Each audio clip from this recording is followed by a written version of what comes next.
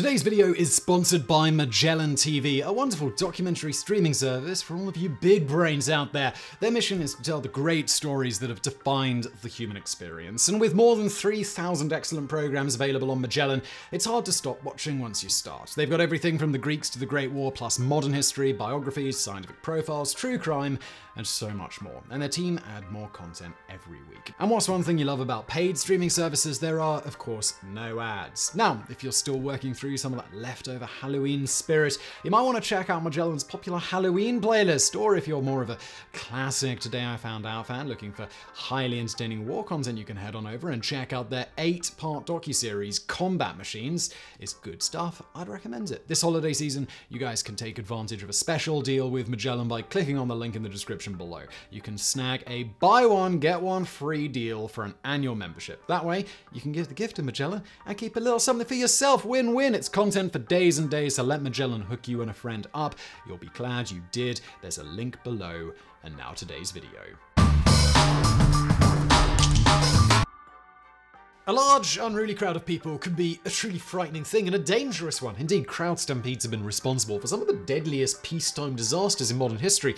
On December 30th, 1903, a fire broke out at the Iroquois Theatre in Chicago, resulting in the deaths of 602 patrons. Many of the victims died not of burns or smoke inhalation, but crush injuries and asphyxiation as they piled up against the exits, many of which had been locked during the performance to prevent patrons from sneaking into more expensive seats. More recently, on September 24th, 2015, a crowd stampede and crush resulted in the deaths of 2,431 Muslim worshippers during the traditional Hajj pilgrimage in Mecca, Saudi Arabia. But few crowd stampedes have proven more consequential to the course of modern history than that which took place on May 30th, 1896 on Kodinka Field in Moscow during the coronation of Tsar Nicholas II. Known as the Kodinka tragedy, this incident was to prove to be one of the many sparks that would eventually ignite the Russian Revolution and bring about the downfall of Imperial Russia and the Romanov dynasty. And strangely, it all started with a shortage of sausage and beer. Nikolai Alexandrovich Romanov, better known as Nicholas II, was born on the 6th of May, 1868 to Tsar Alexander III and Tsarina Maria Fyodorovna, who ruled Russia from March 1881 until Alexander's untimely death from kidney disease in 1894. Due to the long official mourning period, Nikolai and his wife, Alexandra, were not crowned Tsar and Tsarina of Russia until 2 years later on May 26, 1896. Though Peter the Great had moved the administrative capital of Russia to St. Petersburg in 1712, Tsars continued to be crowned in Moscow at the Domitian Cathedral in the Kremlin fortress. To mark the occasion, a series of magnificent celebrations were planned for the city. Hundreds of distinguished guests from European aristocracy and foreign dignitaries descended upon Moscow, which was decked out with flags, triumphal arches, and columns, and thousands of electric lights. Concerts, military parades, and royal processions were held on the city's grand avenues, drawing crowds of tens of thousands. Celebrations for ordinary Russians were no less grand, with Grand Duke Sergei Alexandrovich, the Governor-General of Moscow, arranging a series of entertainments and gifts for the people of the city. These festivities, scheduled for 4 days later on May 30th, would take place at Kodinka Field, a large open area on the outskirts of Moscow. The field, which once served as a training ground for the Imperial Army, had previously hosted the coronation celebrations of Alexander III and was judged sufficiently large to accommodate the anticipated crowds. Grand Duke Sergei spared no expense in making these celebrations as lavish as possible. Over 150 temporary theatres, show booths, and pubs were erected on Kodinka Field, and over 40,000 buckets of beer and mead prepared for the occasion. Revelers would also receive a special gift package from the Imperial Crown, consisting of a bread roll from famous Moscow baker Filipov, a piece of sausage, some walnuts and sweets, a piece of gingerbread, and a commemorative enamel mug bearing the new Tsar's monogram, all wrapped in a headscarf printed with images of the imperial couple and the Kremlin. But even these generous preparations were to prove woefully inadequate. Though the issue of the gift packages was not scheduled until 10 o'clock on the morning of the 30th, on the evening of the 29th, large crowds of Muscovites had already begun to gather on Kodinka Field to secure their place in line. By the next morning, the field was packed with an estimated 500,000 people, nearly half the population of Moscow, and far in excess of Grand Duke Sergei's predictions. In the crowd that day was famous Moscow reporter Vladimir Gilryovsky, a veteran of the 1877 to 1878 Russo-Turkish War and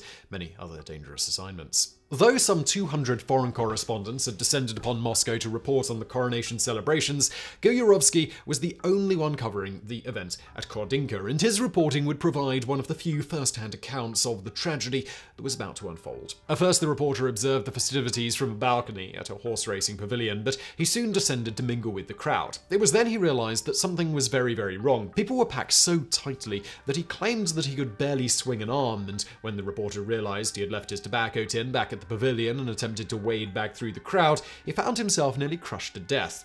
But the worst was yet to come. At around 6 a.m, rumours began circulating among the crowd that there wasn't enough beer or gift packages to go around, and that the commemorative enamel mugs also contained a gold coin. Fearful of missing out, people began storming up to the long rows of buffet tables and demanding that the artels, or official attendants, hand over the gifts. Intimidated by the angry crowds, the artels complied, and as news of this rippled through the crowd, the panic turned into a full-on stampede. Making matters worse, the terrified artels threw the gifts to the ground, causing people who stopped to pick them up to be knocked down and trampled to death by the surging crowd. The force of 1,800 police and mounted Cossacks tasked with crowd control proved completely ineffective, and the stampede carried on unabated. Goyorovsky, who found himself caught in the deadly crush, later described the ordeal.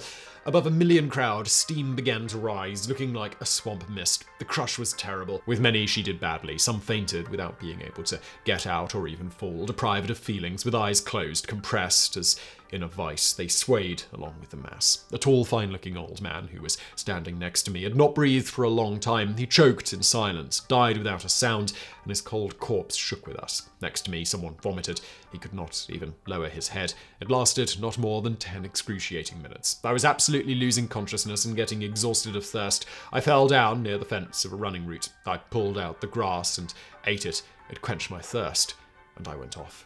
Goyorovsky was fortunate to have been standing in an area where the Cossacks managed to temporarily break up the crowd, allowing him to make his escape. Others, however, were not so lucky. In another tragic oversight, the rows of buffet tables had been arranged perpendicularly to a large 64-meter-long ravine which had once been used for excavating clay and sand to make bricks. This arrangement served to funnel the stampeding crowd into the ravine, where many fell and were trampled or crushed to death. The uneven, pockmarked grounds of the field, which had only been haphazardly covered in wooden boards and sand, also added to the death toll. When the crowd finally dispersed and the dust settled, hundreds of bodies lay scattered around Kordinka Field. Most were found in the ravine, piled several corpses high, but 27 lay at the bottom of a nearby well into which they had fallen and drowned. Many bodies were found surprisingly far from the field, shock and adrenaline having allowed the victims to flee the scene before succumbing to their injuries. In the end, the official death toll was recorded as 1,289, with the number of injuries estimated at anywhere between 1,200 and 20,000. News from Kordinka quickly reached Tsar Nicholas, who was deeply affected by the tragedy, later writing in his diary, "Saturday, until now everything was going, thank God, like clockwork, but today there was a great mishap. The crowd staying overnight at Kordinka, awaiting the start of the distribution of lunch and mugs, pushed against buildings, and there was a terrible crush, and awful to say trampled around 1,300 people. I found out about it at 10.5 hours before the report of Minister of War Vanosky. A disgusting impression was left by this news." Nonetheless, on the orders of Grand Duke Sergei, all evidence of the tragedy was quickly cleared away, and at 2 p.m. that same day, the Tsar and Tsarina made an appearance in front of cheering crowds at Kordinka Field. Nicholas was scheduled to attend a ball that evening hosted by the French ambassador, Gustave de Montebello, and initially considered cancelling all further festivities out of respect for the victims of Kordinka. In the end, however, he caved to pressure from his advisors and attended the ball anyway. This decision raised eyebrows among many attendees, including Chinese Imperial Commissioner Li Hongzhang, who commented that no Chinese emperor would have attended the ball under the circumstances. It's now believed that Nicholas had no choice in the matter, as declining the invitation would have been perceived as a great slight and potentially jeopardized Russia's recent alliance with France. Indeed, according to Sergei Witt, Nicholas's finance minister, His Majesty left that ball soon. Evidently, the catastrophe gave him a strong impression. Nicholas and Alexandra spent most of the following day visiting the injured hospital and ordered that nearly 90,000 rubles in aid and leftover wine from state banquets be given to the families of the dead and injured. But the damage was already done. Nicholas's decision to attend the French ambassador's ball and to not cancel the rest of the coronation festivities left a sour taste in the mouth of many Russian people who came to see their new Tsar as tone-deaf, out of touch and uncaring. This sense of indignation was further exacerbated by the Imperial Crown's official policy of press censorship, with Vladimir Goyorovsky's article in the newspaper Ruski Vedomosti being the only official sanctioned account of Kordinka. Furthermore, the Crown's official response to the tragedy was to dismiss only a handful of minor officials, including Moscow Chief of Police Alexander Vlasovsky. As a result, Grand Duke Sergei became known to the public as the Prince of Kadynka, while the new Tsar received the moniker of Nicholas the Bloody. The general sense of gloom and foreboding in the wake of the tragedy is perhaps best captured in Vladimir Goyorovsky's memoirs, in which he recalled the words of an old typesetter at his newspaper's printing house. "This means trouble. Nicholas's reign will be no good."